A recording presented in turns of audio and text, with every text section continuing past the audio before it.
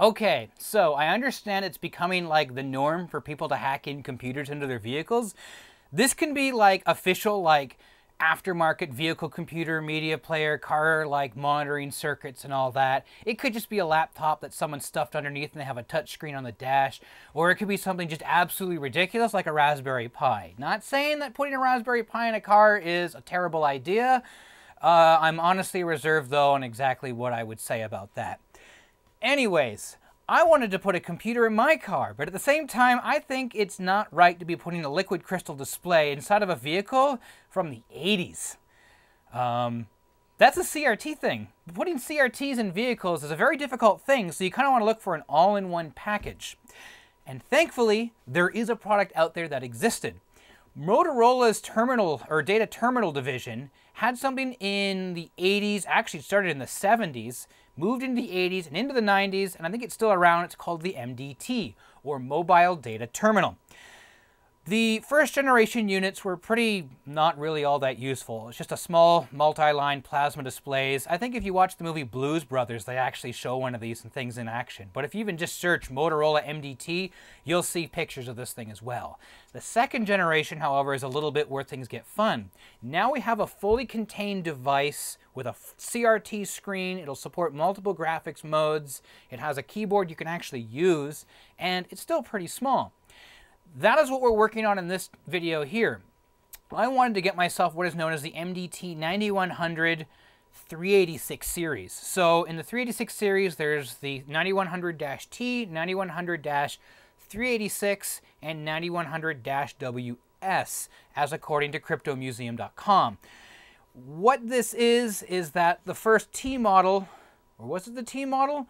The earliest versions of the 9100, regardless, are a radio unit that connects to Motorola's trunked radio network, and that's about it. It's a dumb terminal. It's not really all that useful.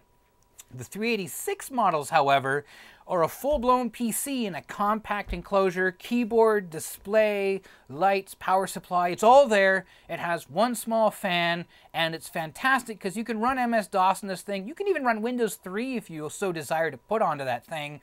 There's one Hackaday article already on someone who upgraded this thing even further with, I think it was a Beagle board.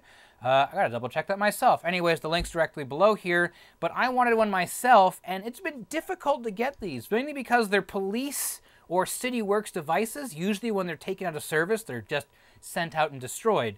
Other times they're very expensive because sometimes they make us great movie props. I think RoboCop had one of these things as well. Whatever.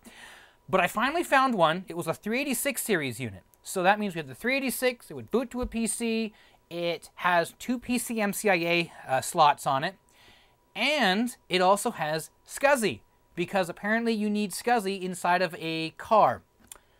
But I paid, what, it was like $70, $80 American for it, and then I paid, $80 American to get it here. So in Canadian dollars, I paid about $200 after everything was said and done for a unit that looks like crap. Why did I do that? Because I'm taking a gamble.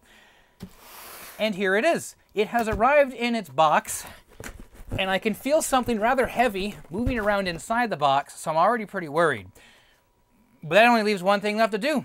Let's cut open the box, and let's see what's inside of this thing. All right, so let's get this thing sliced open. Yes, it did cost me additional money to get this thing through customs, but oh well. Let's see what we got. From the state of Arizona, how well did you pack this box?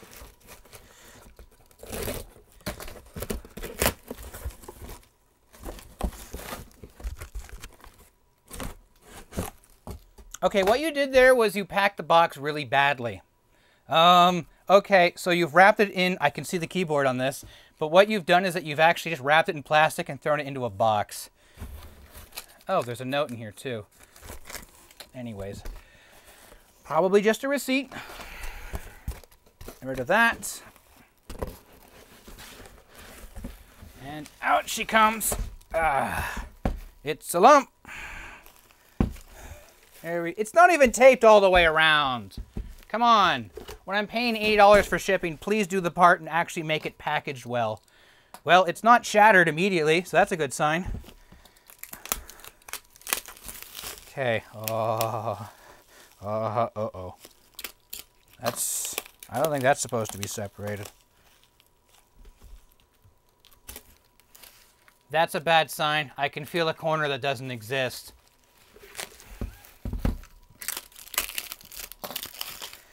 Motorola mobile workstation, made by Motorola, with a little tag sitting right here that says, Made in Israel.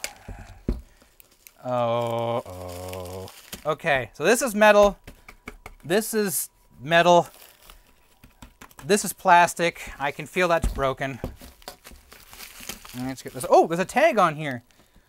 City of Phoenix. Okay, so this is like a City Works used system. Ah, the keyboard's... Oh, no! It is broken! Oh, no! Little bits of plastic. Look in the corner here. It's taken a hit. Oh, no! Casualty! It's broken the post, too. Okay, now, what's this? Okay. Oh, no!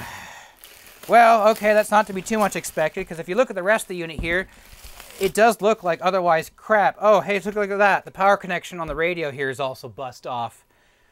All right. Oh, hey, but they reattached the knob. Okay, so here we go. This is the Motorola MDT 9100 386. It has this keyboard here that has backlighting underneath the unit as well.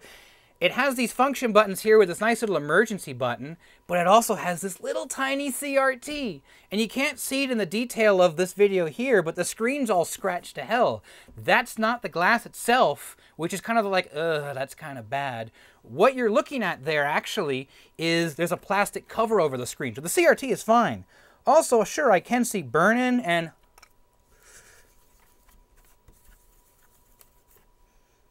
Okay, I'm not seeing the sign in the middle here that the neck is broken off and the air is blown in and it's caused the phosphor to come off the face of the tube. So the CRT is also probably in excellent shape as well. So yes, it did take a huge hit in the corner here.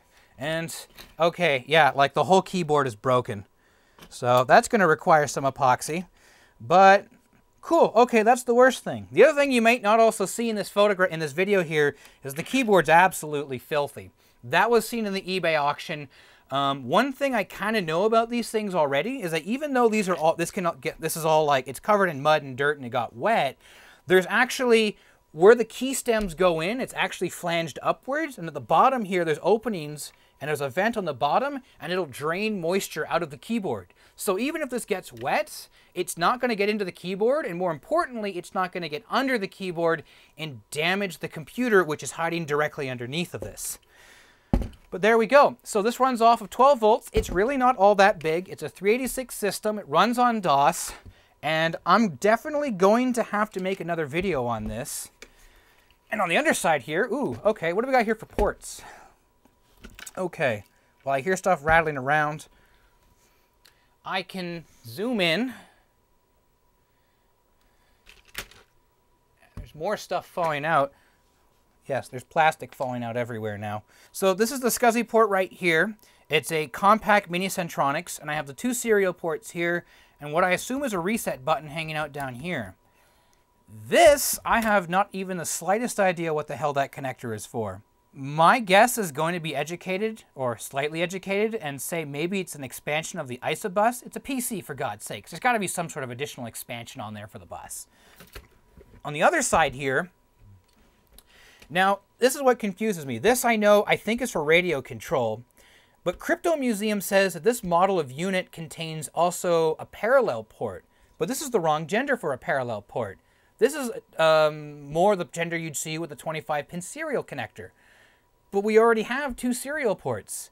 So, I don't know, maybe either it's a non-standard parallel port interface, or this is a parallel port interface with an opposite gender, so you'll just need a gender swapper to fix that around.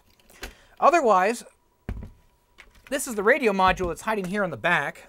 So we have our coaxial in for our antenna. We have a separate power connector because the main system power is hiding right here.